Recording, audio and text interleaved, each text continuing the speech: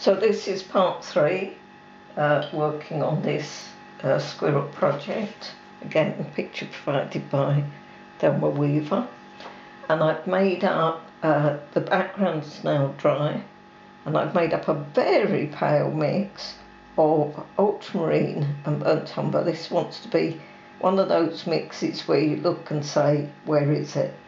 And I have drawn in a couple of little things that squirrel is looking at to eat, so I'm going to try and work around them. I've started by his body, and I'm going to come across. You just need to do this fairly briskly and join in from this side,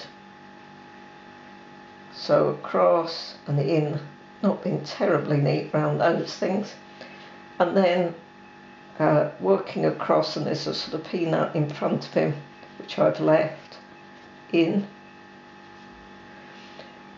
coming across, and in actual fact, because this is a short area, I can keep my eye on that's nice and wet, and just come in from the right, nice and wet, bringing this wash through. Again, make sure you go back to your paint enough and follow through. So this wants to be very pale.